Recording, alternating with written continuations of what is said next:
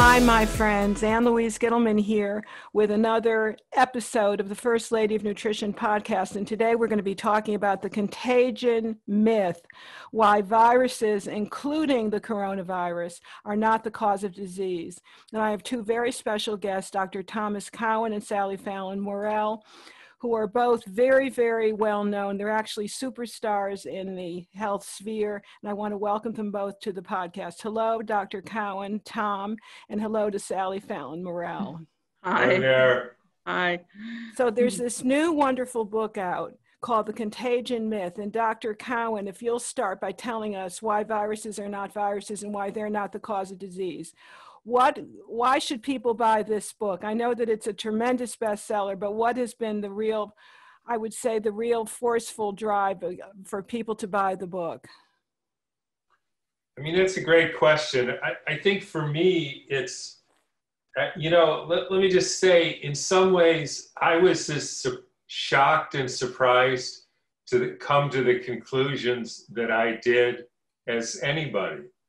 I mean, you know, I'm sort of trained as a medical doctor and, you know, go through the whole thing, and we learned a certain thing.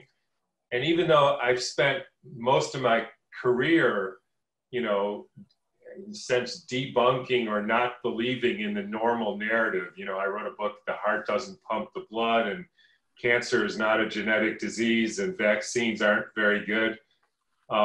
This was a sort of huge shock to me in a way, because But what ended up happening was when I looked through the science to try to answer the question, have we really proven that viruses in particular, and also bacteria, when isolated, actually cause disease?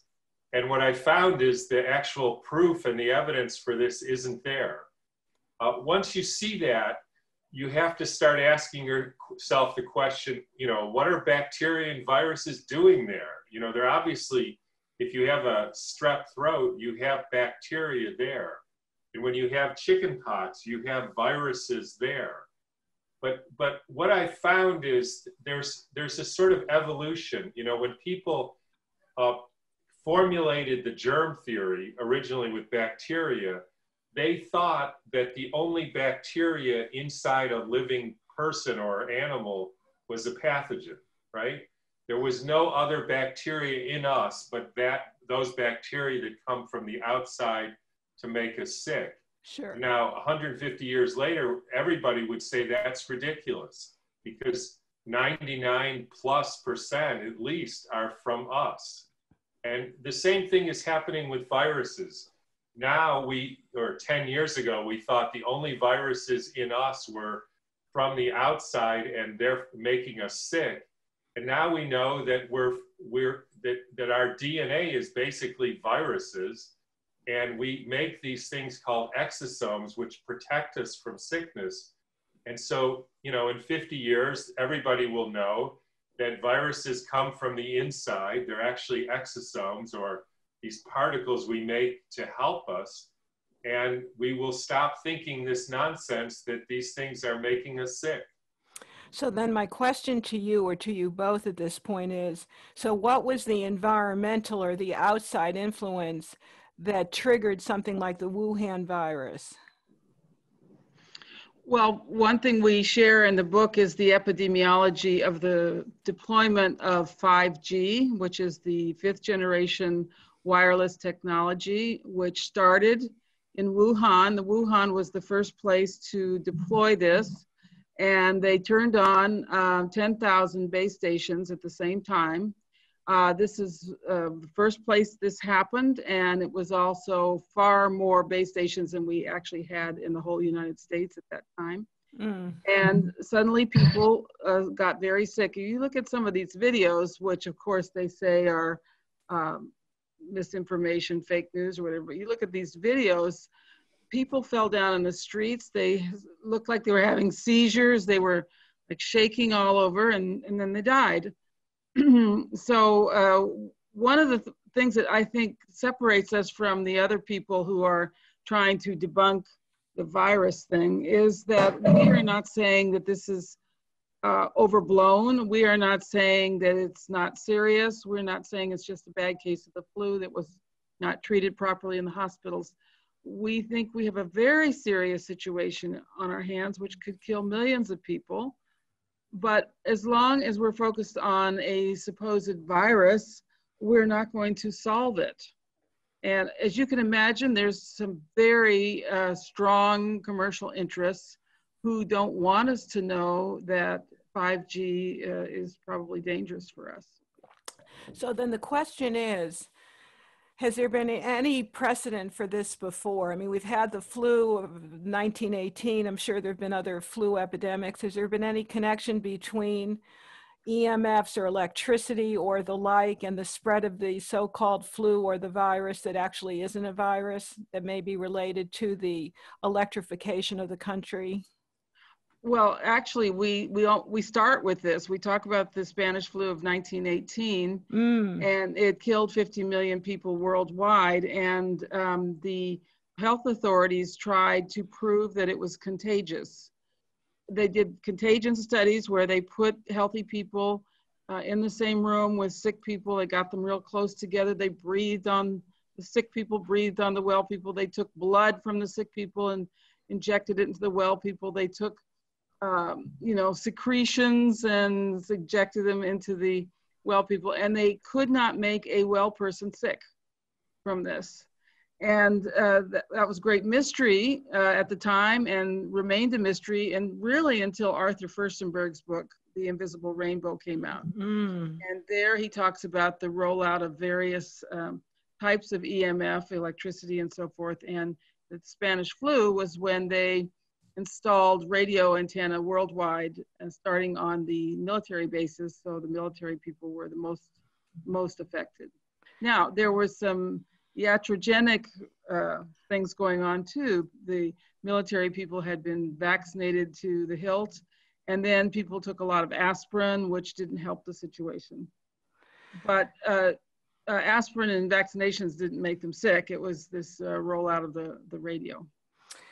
So we're facing this rollout of 5G, Tom. Why is 5G different than any of these other rollouts, so to speak? Why is it more dangerous to the cell, to the biology of the human design, so to speak, than 2G, 3G, or 4G?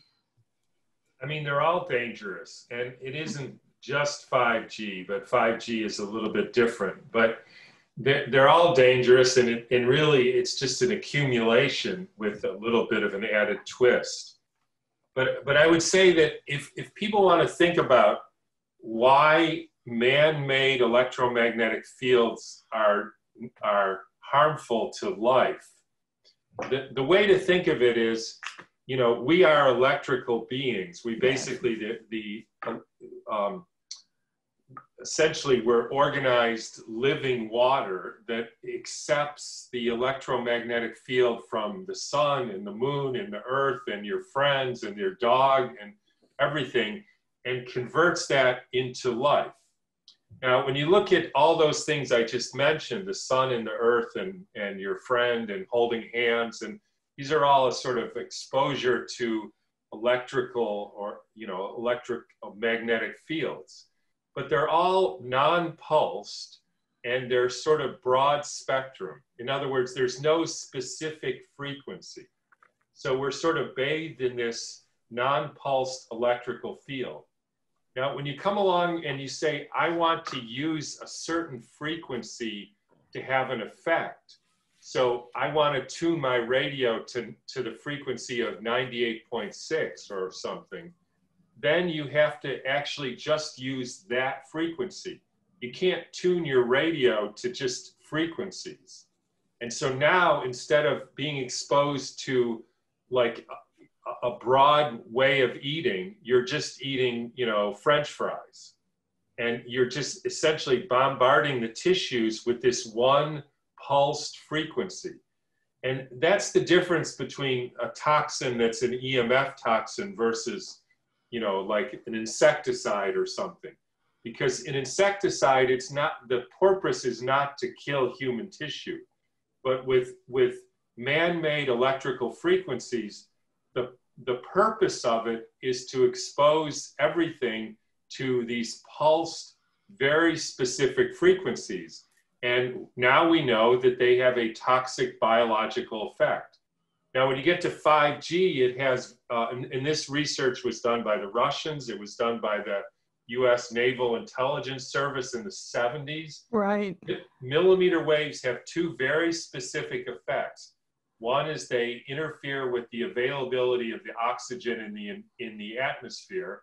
And two, they essentially poison the mitochondria so that we can't turn oxygen and food into energy. And then when you look at the main symptoms of what we're calling COVID-19, which is not a viral illness, but we see hypoxia and then a hyperinflammatory or cytokine storm, they call it. That's the third thing that happens specifically with exposure to millimeter waves. So you see hypoxia because it interferes with the oxygen in the environment, and it interferes with the body's ability to turn oxygen into energy. And that also creates an inflammatory cascade. And so that is specific to the illness. Now, I just want to say also that we have the epidemiology and we have the mechanism for how 5G frequencies actually cause disease. But I would love to see actual formal trials by independent researchers. I'd be happy to be on the panel to set up the experiment, because we need, we need real science to confirm that this is in fact what we're seeing.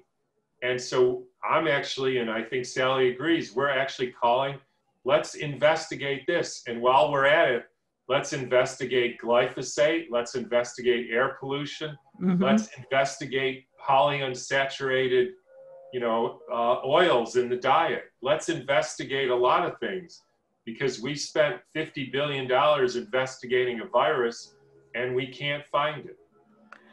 So is anybody else looking at this connection, the EMF/5G wireless connection to the virus? Are you two the real pioneers? It's not the virus.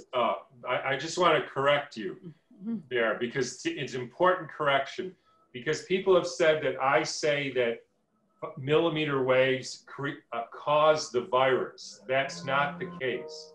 What they do is they cause the illness. There's a difference there. So is anybody looking at that connection of the causation of the illness? There was a study by an Italian guy who was the head of dermatology for an entire region of Italy. And he actually demonstrated in this paper that millimeter waves, such as are used in 5G, causes a similar physiological response that we see in COVID-19, and actually causes the body to create these protective exosomes, which are identical to what we're erroneously calling the coronavirus. Unfortunately, the paper was published in a peer-reviewed journal for about 2 hours, at which point he was threatened, and his co-author was threatened, and they took the paper down, and it hasn't been seen since, except I had a copy of it. Oh my goodness. So this is what's going on in this day and age. So do we see a connection between 5G and the causation of the illness or the viral manifestations in some of the areas where there's been heavy COVID caseloads? I know New York is a 5G city, if I'm not mistaken. Yeah, it's kind of followed the rollout of 5G, especially in areas with a lot of air pollution, because air pollution seems to exacerbate the effects of these tiny millimeter waves. So first Wuhan, and then it was the cities of Europe, especially those that had a lot of air pollution. One interesting factoid is that the nation that's had the most COVID cases per number of people in the country is the little country of San Marino on the coast of Italy, and they've had 5G the longest. They were the first European country to have it, and they've had it the longest, and they have the most cases. Then, of course, we saw the so-called outbreaks in New York, and as 5G has been rolled out throughout the country, and first in big cities and then in smaller cities, you've seen this spread. And of course, this is being blamed on an infectious virus. But it's like a cover-up. So people really won't look at the, what's really causing this. So can we, yeah, go ahead. Sally, can we say that these are just symptomatic of radiation sickness? Yeah, it's radiation poisoning. The other people who are very sensitive get sick from 4G and 3G and being around a cell phone. And by the way, I've had a couple people tell me they got the new 5G phones and they can't use them because when they put their hand up to hold it, their hand feels extremely strange, and they have to pull it back and take it away. So it's not just the 5G that's going to the phones, it's what the phones are emitting also. So we're living in a soup of electromagnetic pollution. What else is the 5G doing to us? So it's activating these already existing virus. It's so hard to get out of virus. Yeah, it's so hard to get out of talking about a virus, but it's poisoning our cells. It's causing the cells to break down, and when that happens, the body produces these exosomes. These are identical in appearance and size and receptors and everything to viruses. And so it's active. So to be clear, we're activating something that's already intrinsic to the cell. The cell makes these, they're like little packets that grab dead tissue, they grab toxins, and they take them out of the cell. But in addition, they go and lock onto other cells and tell them, hey, we've got a problem here, or let's see if we can adjust to this. And we have adjusted to radio waves pretty much, except for a few very sensitive people. And we've adjusted to a lot of other things. But the question is, will we adjust to 5G? And that's a little bit more problematic. Tom, you wanted to say something to clarify my misconception. Yeah, it's not that 5G or millimeter waves cause a virus, they cause an illness. The illness is essentially hypoxia and breakdown of the tissue, including the genetic material that gets packaged up. And so these things we're calling viruses are actually internally generated particles from the inside. And let me just read a quote from a recently published paper in the main journal of virologists, which is appropriately called Viruses. This was about exosomes, and I won't go too much into this, but here's a quote.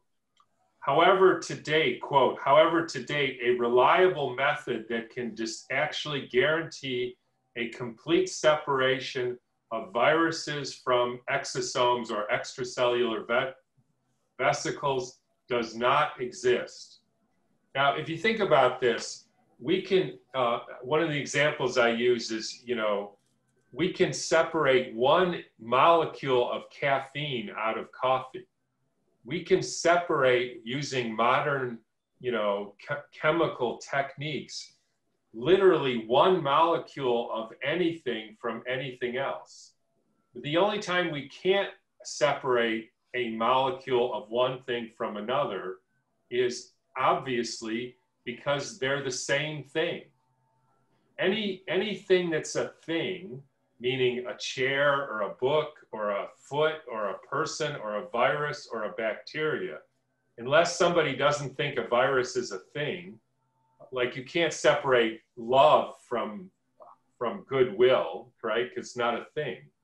But a virus you can separate easily. And the only reason you can't separate a virus, which is from the outside, from an exosome, which is from the inside, is because they're all exosomes from the inside, and you can't separate something from itself. And they won't accept that yet. No. Because it's too big of a conceptual shift from paradigm shift. All viruses are pathogens to now they're all generated from the inside, period. And Anne Louise, when you see pictures, you go on the internet, you can see electron microscope photos of things that look like viruses. They're round and they have little things, fuzzy things poking out of them. And you often see them at the edge of the cell, but you also see them inside the cell. You see them outside the cell. But these are dead photographs. They're not living things. Now, the conventional view is that these come from the outside of the cell and somehow get into the cell, and then they reproduce and take over the genetic material of our cell. But you can just as easily say that these viruses you see at the edge of the cell have come from the inside. You don't know from the photograph. No, you don't know from the photograph. But what I'm wrapping my mind around, as you both have, eloquently stated, is that this really represents a whole paradigm shift, doesn't it? It does. It absolutely does. And it's very hard to step out of it. In fact, I'm having trouble. I can imagine how the rest of my people are going to be feeling. I was just going over a letter I got from somebody, an email, and she was chiding me for this. And she said, of course, the viruses cause disease. She was talking about people who got TB from bad food and crowded living conditions, and then they got the virus that caused TB, or rabbits who were overcrowded, they got this virus that causes myxomatosis. But the thing is, you don't need that virus as part of the explanation. She'd already given the explanation. Yes. For food and overcrowding. Why do you need a virus in there when a much more rational assumption is that the body is doing the best it can, and it's creating these little particles to try to help you adjust to these terrible conditions. And Louise, let me give you another example of this, which I've probably gotten 100 emails from people about this, right? So yes. There's the famous story of, I can't remember his first name, Semmelweis. Oh, yes. Oh, yes. The famous doctor who revolutionized medicine because he discovered that germs cause, childbirth fever, or whatever that's called. So here's the story. So at the time, the doctors of that time were doing autopsies on, you do autopsies on people who died, usually of a disease. They were using formaldehyde to embalm the person. And so basically they were going right from the autopsy room. So their hands were covered with blood and diseased tissue and formaldehyde and God knows what. And they stuck their hands without washing them into the open cervix of a woman who in labor, and the woman sometimes got sick. Now, you mean to tell me, not you, but that proves it was a bacteria? I mean, first of all, there is something called serum sickness, which is you don't put serum from one person untyped into another person. You certainly don't put diseased tissue and formaldehyde into the open uterus of a woman in labor. Now, yes. I would agree if they had isolated the bacteria from on their hands and injected that into the open uterus and caused it, I would say, yes, it was the bacteria. But they never did that. And nobody has ever done that. And so it's not like I'm against washing one's hands, right? I'm not for doing an autopsy and bathing your hands in formaldehyde and sticking that up a woman's uterus. Like, I don't like that. But I don't think it proves that it's a bacteria. No, very much so. But, this just makes me think, and I'm thinking again of this paradigm shift that is apparently necessary in understanding what's going on now with the pandemic.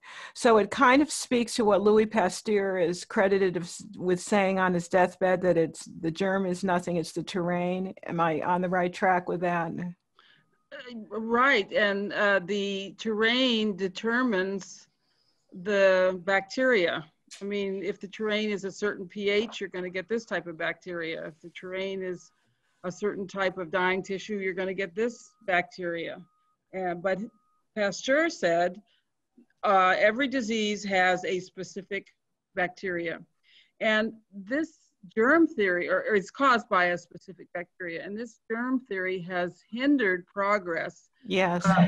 For example, scurvy was considered an infectious disease caused by some kind of bacteria for centuries, or for decades anyway.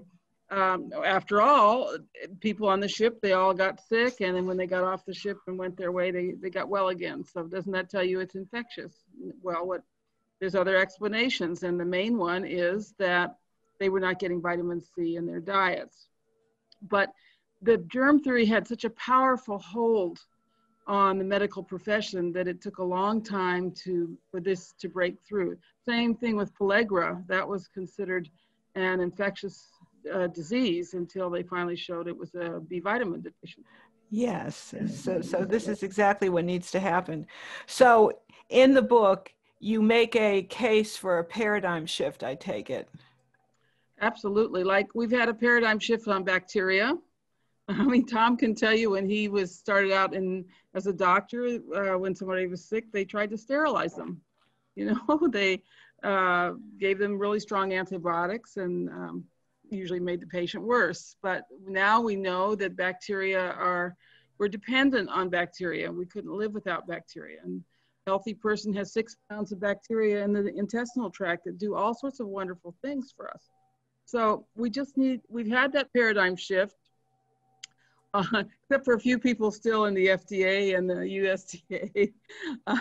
And again, we're not saying we shouldn't be clean. We definitely need to be sanitary, because filthy conditions will breed bacteria that produce toxins. It's the toxins that kill people or make them sick. But in any event, we need this paradigm shift for viruses now that we've had it for bacteria. Yes, that's what I'm saying. So there really needs to be kind of movement, a revolution, so to speak, where we do more serious research. I mean, how can we prevent exposure to all the 5G, 3G, 2G, and accumulation of all the electromagnetics we're exposed to? Do you present a kind of program in that regard?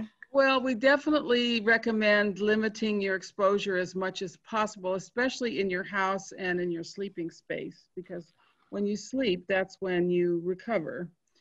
So we recommend that you have a wired internet, that you don't have Wi-Fi in your house.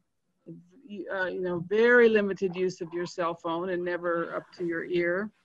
Even simple things, and this has to do with electricity, not Wi-Fi, is unplug the electric alarm clock right by your head, in your bed. One of the things we're concerned about is all the electrical gadgets and the Wi-Fi and everything going on in hospitals, because that's just going to make you worse. What does one do? I wrote a book about this. You and I were speaking before we started doing our interview, and I wrote a book about this called Zapped many, many years ago. It was a little before its time. I have a habit of doing that. And the public was just not ready to hear what I had to say, but I have a list of all the supplements, the foods, the spices that are healthy. In your research, what have you found is the best way to kind of zap the electrical influence of the toxic environment?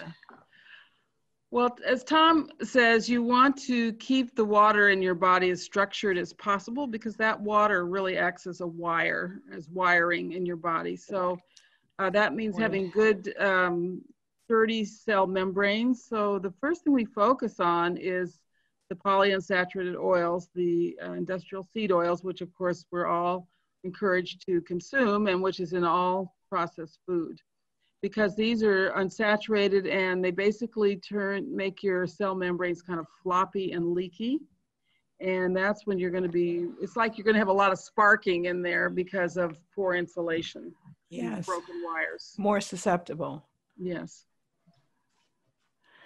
Are there any particular vitamins or minerals, Tom, that you feel are important to kind of keep the cell membrane and the integrity of the internal minerals intact? I know there's a lot of calcium dysregulation that occurs when you're exposed to EMFs.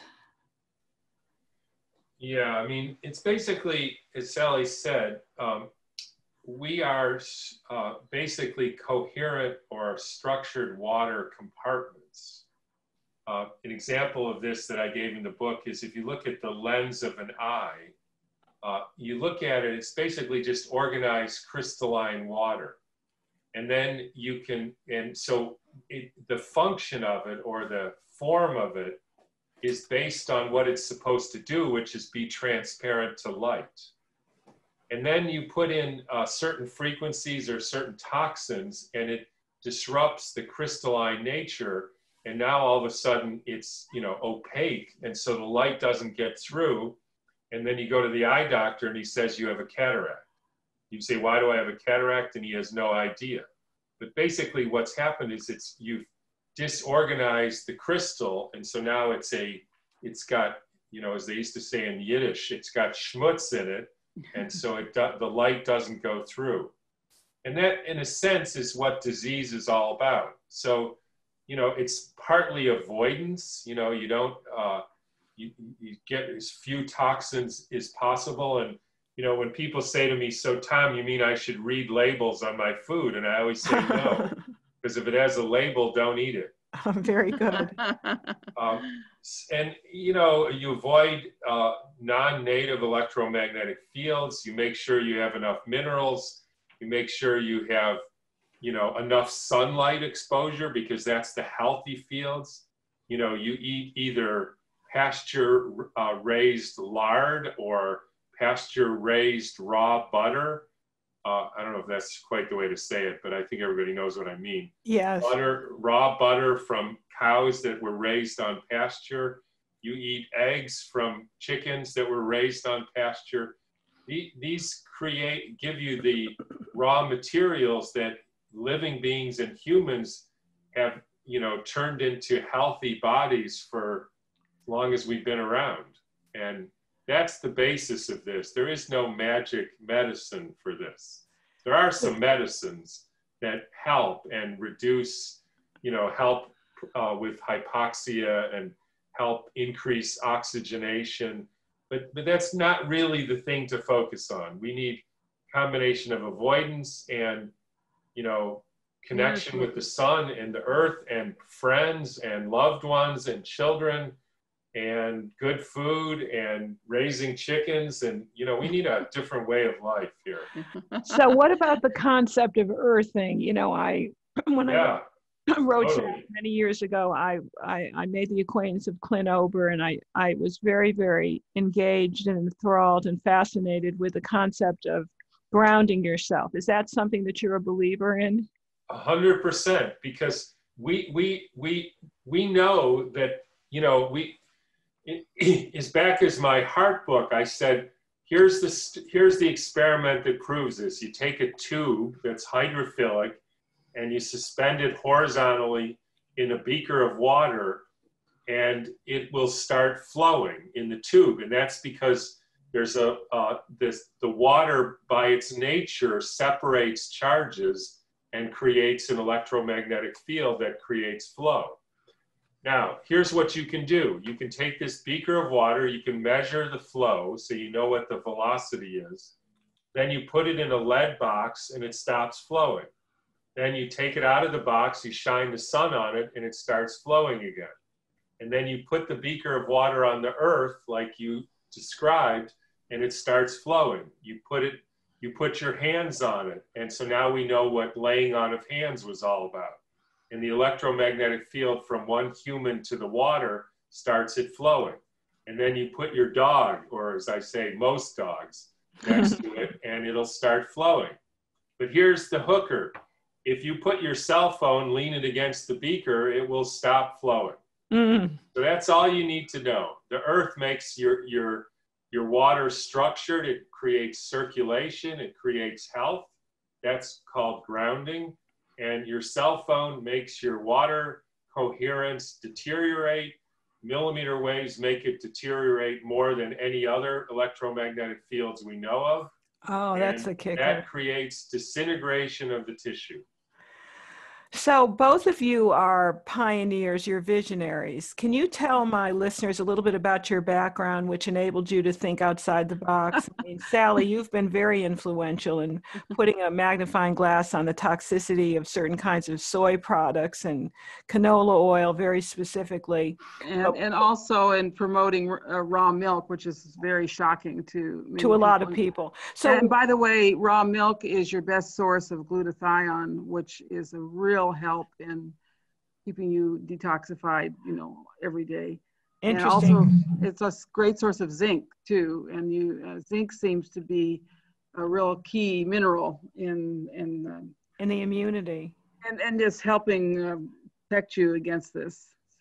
So what? Well, yeah. How did you come to all this? I mean, you've been a bit of a whistleblower in only the nicest way. So how did you come to all this in your career? Well, it's a long story, but in 1996 I wrote the book Nourishing Traditions, which has sold almost 1 million copies. Well, not 1 million, but maybe 800,000. Pretty close when you count the all the forms of the book. But it was like the universe made me do it. I kept getting pushed to do this. And then I would say that I'm a very methodical person. So I thought, well, if I'm going to do this about traditional foods, I've got to look into everything, not just the meats and the organ meats, but the milk, what was traditional milk, grains, how do we prepare our grains, fermented foods, what kind of salt. So I've tried to be consistent throughout the book in applying traditional methods to the way we should prepare our food. So anyway, and Tom was the very first person to contact me with support for the book. And we've been collaborating ever since. We've written 2 other books together. Which are? The Nourishing Traditions book of baby and child care and the Fourfold Path to Healing. And then Tom sent me an email one day saying, I think we need to write a book on this. And I'd written a blog that went kind of viral, and he had a little talk on YouTube that went viral. So I said, yeah, I think you're right. And we actually wrote the book in about 2 months. We knew it had to come out. Oh my goodness, that's quite a feat. Yeah. That's quite a feat. Dr. And Cowan. by the way, as you know, the book was banned on Amazon before it even came out. We're talking now about the Contagion Myth. The Contagion Myth. It's been a little bit hard to get. Barnes & Noble, in principle, carries it, but Barnes & Noble has been hacked, and they're trying to recover from this. And so if you go to their website, it says that it's not in stock. But Books A Million has it and is fulfilling orders. And then Tom's website, drtomcowan.com, is also fulfilling orders for the book. Thank you for that. And your publisher is Skyhorse Publishing?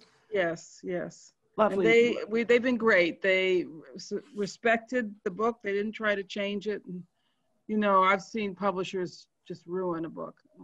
Yes. Because they don't understand it or whatever. But so we don't know how many books have sold, but it's definitely created a buzz. People in Europe and Canada are having a hard time getting it. Apple, you can download it from Apple for Apple iPhone in Canada and Europe. So one way or another, you can get it. So what do people do who are interested in your foundation? Tell us a little bit about Weston Price. So Tom and I were original founding board members, and we have a great website, westonaprice.org. We publish a quarterly journal that's been on the forefront of this whole message that the dangers of EMF and the problems with the germ theory of disease. And if you're a member, you can receive the journal. We also have local chapters all over the United States and the world who can help you find these very foods that Tom is talking about, pastured animal foods, raw milk. So find a local chapter and they can help you find these foods. Excellent. And Dr. Tom, you came to this, I mean, you were trained conventionally. Yeah, I have a little story if I can. I don't think even Sally has ever heard me tell this story as to why I could choose to take on the medical community. Yes, let's hear it. This is a theory, but I'm sticking with it. So when I grew up, my family was part of a very strong Jewish community of very high-powered and successful, people. And a lot of them were very well-known doctors, including the doctor who invented the laser for treating gynecological problems. Mm. And there was a doctor who was head of oncology for Southern Michigan and the head of, urology. So I grew up, like, every Sunday we had picnics with these, 10 of the most well-known doctors in Southern Michigan. And what I noticed was they cared much more about golf than they did about their doctors. Oh my gosh. And we were all part of this golf club. And when I was 15, and they all geared their entire summer for playing in the club championship of this golf tournament. And when I was 15, that was the age where they let me start playing in this tournament. So I'm 15, and at the time, I would say erroneously equated the ability to play golf with intelligence. And I happened to be a very good golfer, and I beat every one of them and won the club championship when I was 15, which had never happened before. My goodness. And I remember saying to myself, I'm smarter than all these guys. I mean, I probably wasn't, but I didn't know that. What I knew is I could intimidate them on the golf course. And that gave me the sense that I don't need to worry. I don't need to be intimidated by credentials or fame or any of this stuff, because I was better at this thing that they cared more than anything about. I actually quit playing golf because I didn't really like it after that. Huh. But it taught me a lesson that I think has really You've never forgotten. My life. Yes. So you have written how many books yourself, Tom? 2 books with Sally, 1 book on golf that never got published, and then 3 books with Chelsea Green on the heart, and then vaccines, and then cancer, and then this one with Skyhorse, who I also agree have been really helpful, and we're happy to be working with them. Wonderful publisher. So what is your hope for the Contagion Myth as we round out and kind of come to an end with our First Lady of Nutrition podcast? What do you hope to accomplish? That the world has to change. And I had a friend the other day who said to me, well, Tom, you knew the world was going to change, and this is better than a nuclear war. So that's true. The world has to change. We have to realize that this strategy of poisoning ourselves, poisoning our food, poisoning the air, poisoning human relations, poisoning our relation with animals, poisoning the environment, the space we live under, is actually not going to work. And if we keep doing that, it's not going to go well. And I don't think the general human being wants to do that, but I actually think that we're under a spell. And I talked about this in the story of Sleeping Beauty or Briar Rose, that this has been something that humans have been aware of, that you can be under the spell of materialism, that you think there's only physical substance that exists. And therefore you're afraid of life.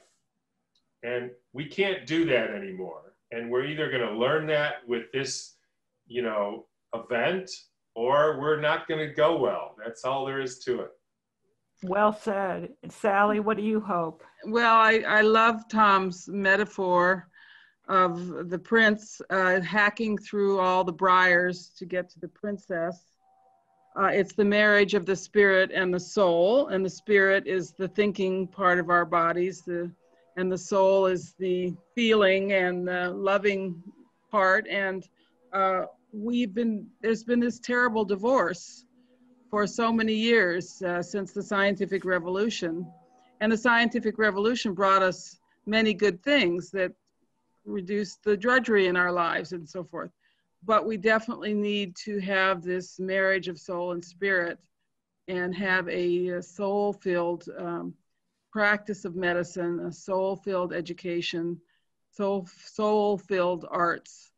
And we hope that this book will play a part in that waking up, that it's just got to happen, or as Tom says, it's not going to go well. Not going to go well. So Books A Million is where people can get the book, Sally. Books A Million and drtomcowan.com. Dr. Tom, you had something to say? Well, I actually want to correct one little thing that Sally just said, because I think it's important, if you don't mind. Not at all. Because I think my reading of the story is the prince actually didn't have to hack his way through the thorns. They asked the prince, well, if you go there to try to save the princess, you're going to die like all the other people who tried to save the princess. And the prince said to his family and people, no, I'm not, because I'm not afraid. And then when he went to the castle, which was engulfed in this toxic thorns, the thorns parted for him and let him go and find the princess. So he didn't actually have to hack his way through the thorns, because once you have no fear in your heart, the thorns have no power over you. That's right. That's right. Yeah. So here's to fearlessness on all levels, wouldn't we agree? But unfortunately, the medical science today makes everybody afraid. And this when you read these descriptions of how this virus is going to invade your cells and set up nurseries to divide and multiply and hack into your genetic makeup. I mean, this isn't science. This is, this is horror story fiction. This is and Halloween stuff. This disease is actually at its core not 5G. It's not bad food. It's just plain old fear. Yeah. I don't disagree one iota, and I want to thank you both for being my guest today. This has been very, how shall we say, enlightening in all the best ways. So I'm going to thank you both, Dr. Thomas Cowan, Sally Fallon Morell, and I want to thank all of my listeners for tuning in once again to the First Lady of Nutrition podcast, because this episode has been brought to you by Unikey Health Systems, my go-to supplement company for the best healthy aging, detox, and women's and health products on the planet. So thank you once again. Many blessings. Shalom, shalom.